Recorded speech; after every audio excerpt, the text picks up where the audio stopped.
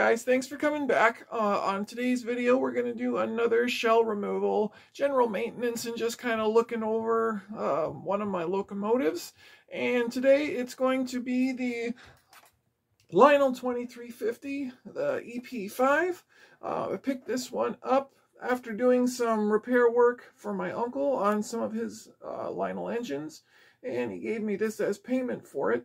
Now, when I got it, it had a lot of issues. It needed a lot of work. It kind of ran, but there was some things that I had to do to it, which we'll take off the shell and we'll get into in a little bit more detail. Okay, so here we are.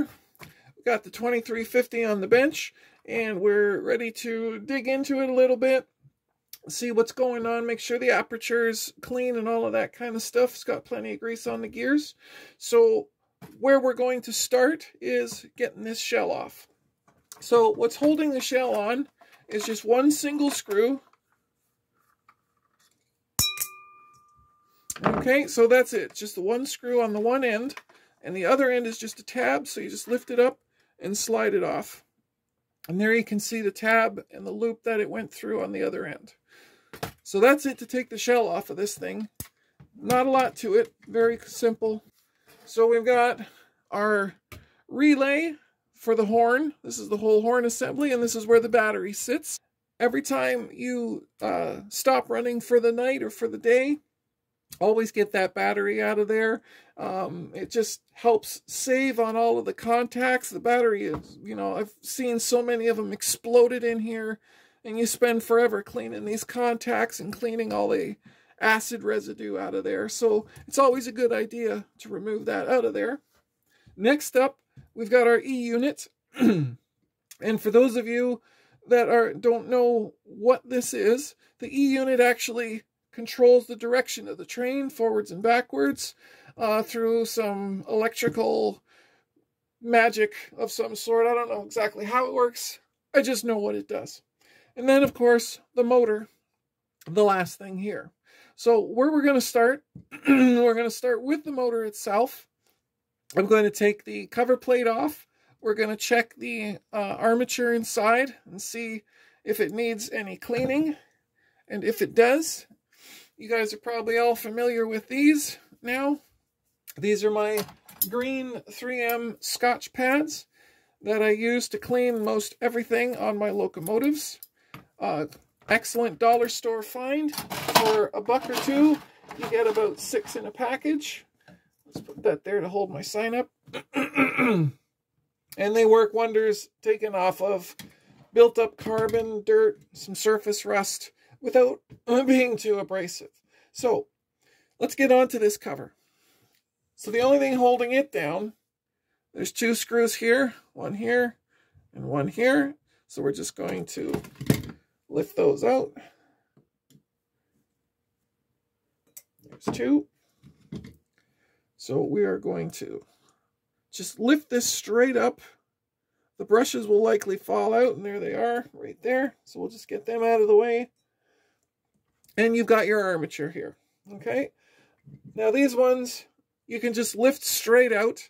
It's not like the steam engines, obviously, where they've got the wheels in the way blocking it. These can just pull straight up and out. And here's one of your bearing washers. So you want to be careful not to lose that. So we'll just put that over here for now in the dish. And we can start cleaning our armature. So once again, you just get your little abrasive pad, a little Scotch pad. Get them all cleaned up. And since we can check the other parts of the armature.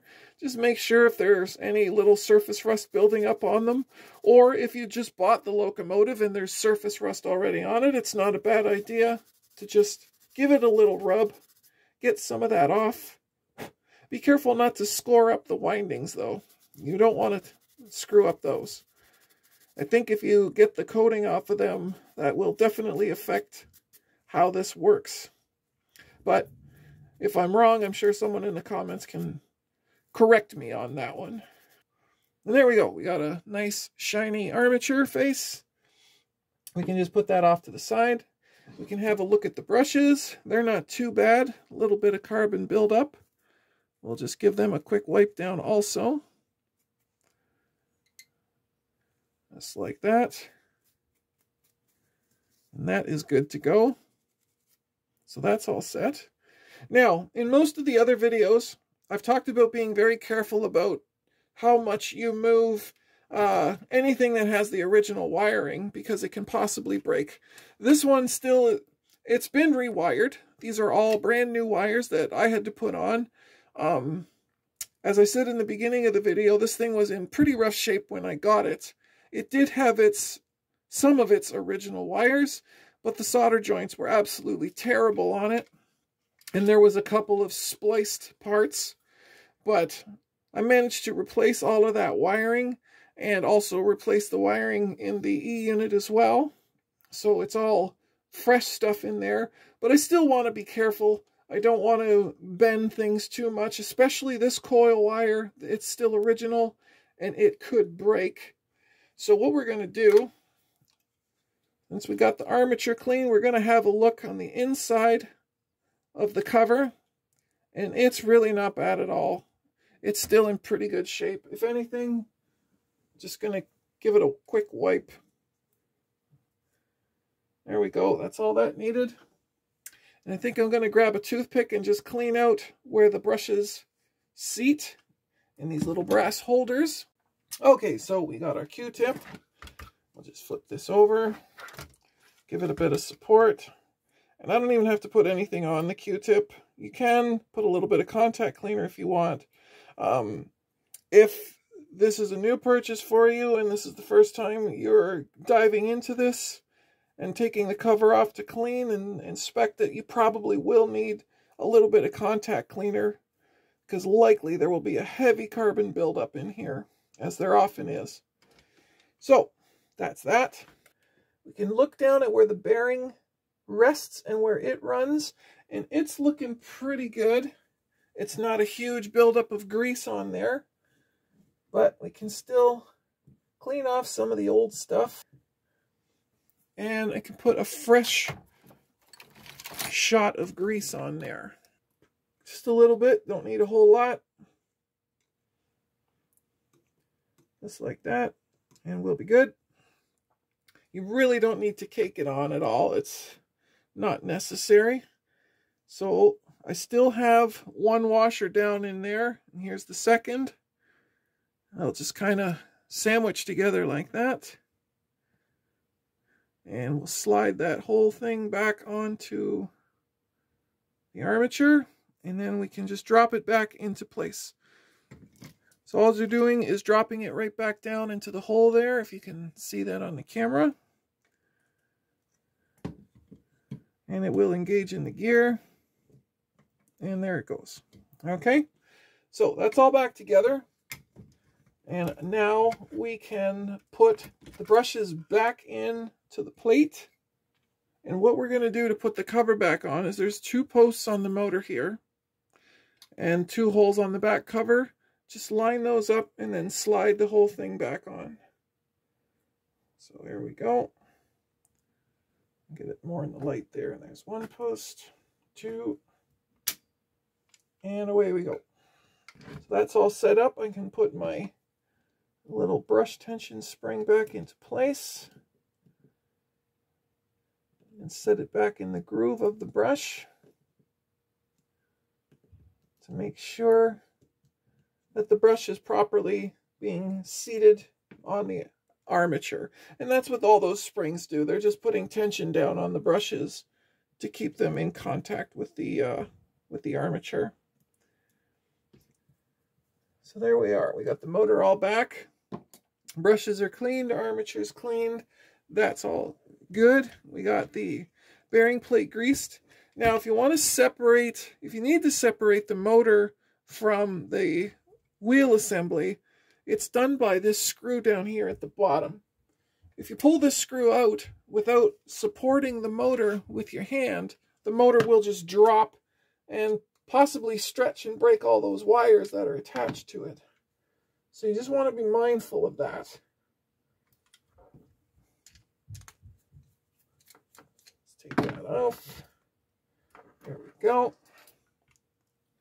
So here it is. And this likely is not going to be included in most of the locomotives people get. It's the grounding spring.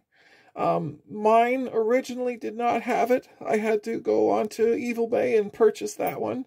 Fairly recently, I might add too. And we can have a look at our wheel assembly. You can check the gear and make sure it's, not chewed up, well lubricated. This one's looking fine. You can tell by giving it a spin, it's also moving really well. So there is quite a bit of old lithium in here. And again, when I got this, it was absolutely packed with junk. I had to do a little bit of a clean on it. I'm going to do a little bit more just for the sake of this video here. So I'm going to get my Q-tip back and I'm going to scoop some of that out. Just get that out of there. I'll just replace it with something fresh. Because again, with all of this old grease comes old carpet fibers, old pet hairs, memories of Fidos from long ago. So I just want to clean that all out. We don't have to worry about any of that stuff. And then there is a plate here as well, if you really, really need to get into it. This screw here will lift this whole section right off, and you can get right onto the gears themselves. You can have a look. All the teeth are all in good working order here. Everything's fine. Just got a lot of excess lubricant. So we'll wipe off some of that stuff. And again, the gears teeth look really good. So that's a good sign. Let's wipe off some of this off the side here. Okay, so now I'm going to put a shot of grease back onto that. Put the cover back on. And move on to the next piece. And again, not a whole lot. You don't want to cake it in. There's no reason to. Here we're good to go. Okay. So now, we'll put the cover back on. And it's easy to line up because there's two posts sticking out of this casting, two holes here, and obviously there's the screw as well. You can lift that out if you want. Line those posts up to the hole, and the whole thing basically falls into place. And we can tighten that screw back down. Like that. There we go. So that's all ready to go back onto the motor. While we have it out, we can check the motor's gear as well. It looks to be in good shape. You can hit this with a little bit of grease if you want to as well. You can do something quick like this, just a little shot like that will be plenty. And then we can set the motor back in. So as you can see, there is a shape in the casting here of the bottom of the motor that will match up with this little cutout on the wheel assembly itself. So to drop it in, you might have to turn the wheels a little bit to get the gears to line up so that the whole thing just drops into place. There we go. Oh, see, I already forgot my ground spring. Take all that off. Put your ground spring back on.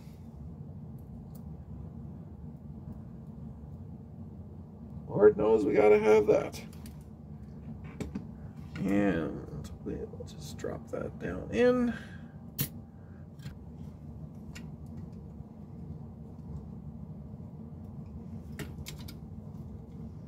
There we go.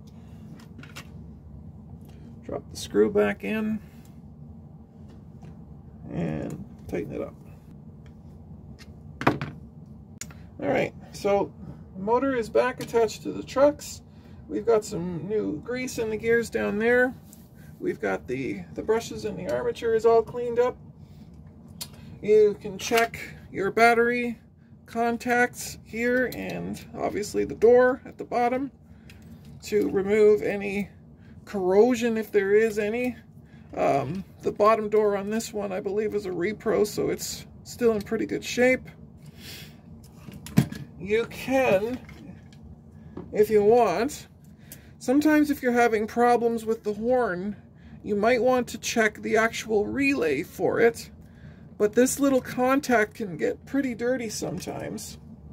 So one way to deal with that is to take this whole section out. One screw will take this whole top piece off. So you just undo this one here.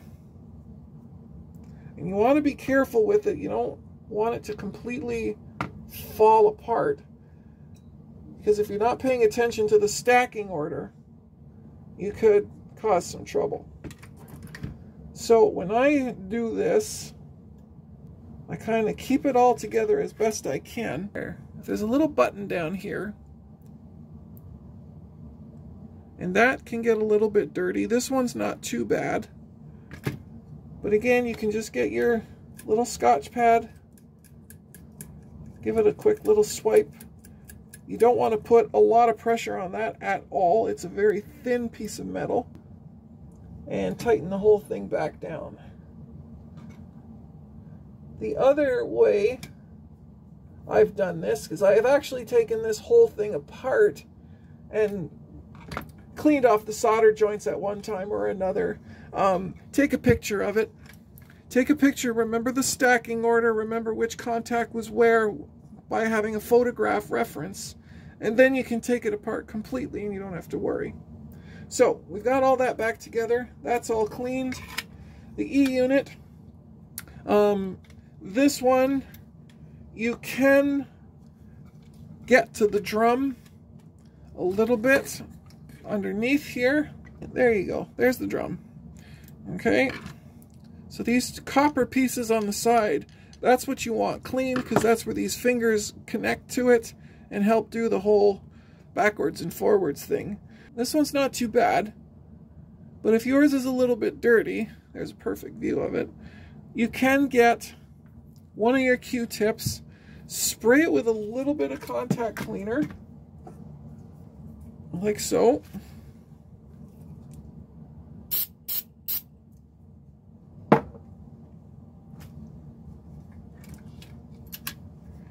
And just kind of give it a little bit of a rub there. Okay, and if you need to move to the next section to do it, I will find my small flathead screwdriver, which is right there, and you can actually push the cylinder to the next position. It's not going to damage anything, and clean off the next area. And we got that barrel cleaned off, so the fingers can make good contact to it now. So that's it for the 2350's maintenance. Pretty straightforward, pretty simple. So what I'm going to do is I'm going to put the shell back on this. We'll send her back out to the test track and give her a run. Just in reverse of taking it off, hook the tab back under, put the shell back on. You can drop your screw in.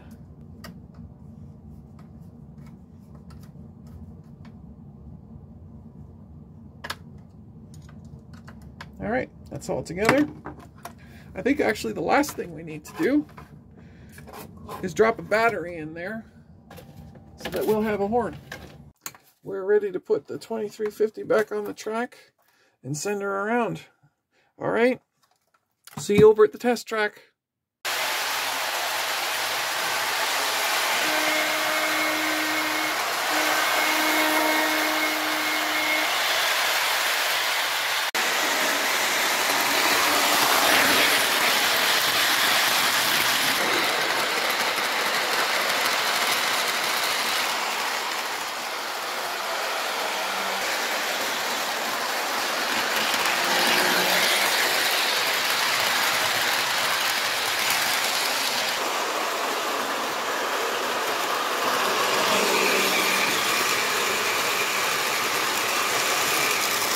So there you have it, guys. A 2350 back on the track.